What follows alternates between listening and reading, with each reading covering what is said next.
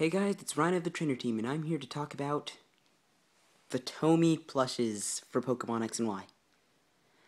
I only have Fenniken. I've had this plush for about a month. And one problem you'll notice with them is that they can get dirty really quickly. Especially when so bright as Fenniken.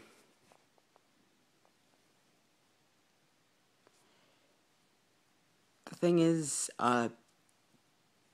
Tomy has designed this thing so that you'll probably want to pet it because the hair will probably bother you, like it does me constantly.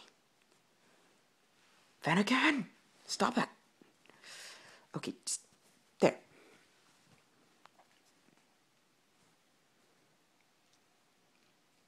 So anyway, the eyes are pretty evenly spaced apart. There's no real problem in the stitching that I can see.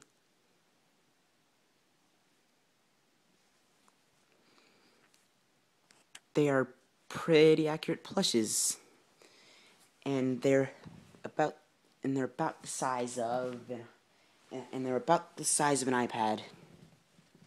Especially Fenneken's ears.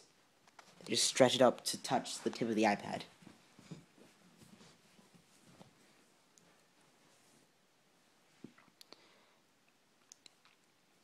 Oh yeah, the white spots are where it really gets dirty, and I'm going to assume Froakie has this. The Froakie plushes have this problem too.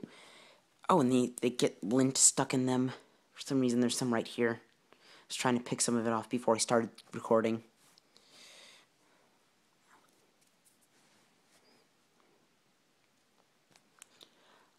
Although, if you're looking at one of these in real life, the seam in the nose is even more obvious than than anything else, because it has white yarn in it.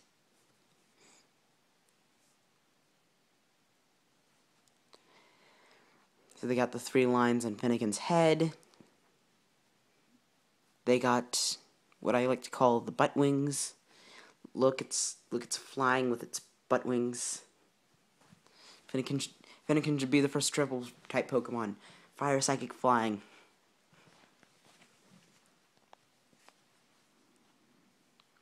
Anyway,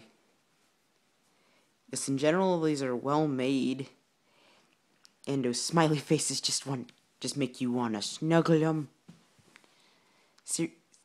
Seriously, if Tomy wanted us to hug them more, they'd give them sad faces.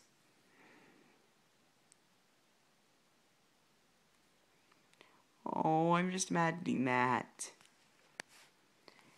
while playing the world's tiniest violin and leaving. Okay, but anyway, that's the Tomy figures. That's the Tomy Pokemon X and Y figures. Well, no, not figures, plushies.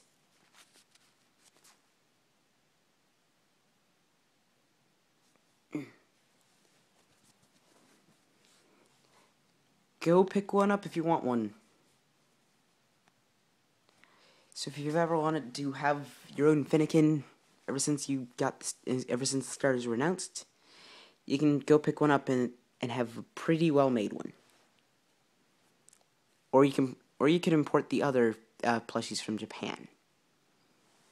And these are like $10 in Walmart, so they're $10 for all of them. But I noticed that Froakie and Pikachu were selling out. But I noticed that Pikachu had only one left. When I went, Fenneken had one left.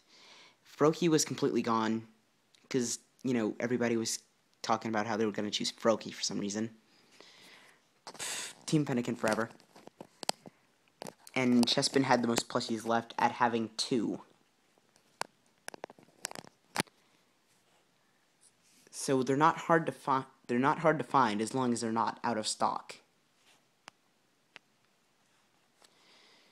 Go pick one up right now!